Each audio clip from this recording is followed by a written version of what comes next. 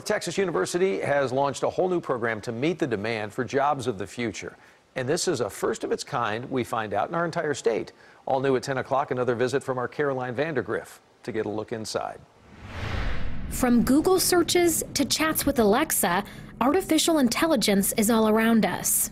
I really think everyone should be learning more about AI. It's expected to play a significant role in nearly every industry.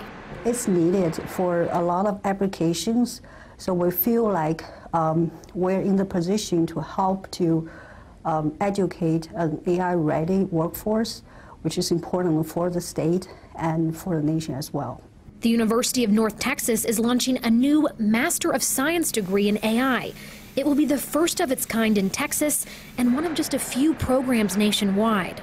There's different objects it can detect, like cars, signs, like a person, bicycles, any pedestrians. PhD students at UNT are already applying AI to their work.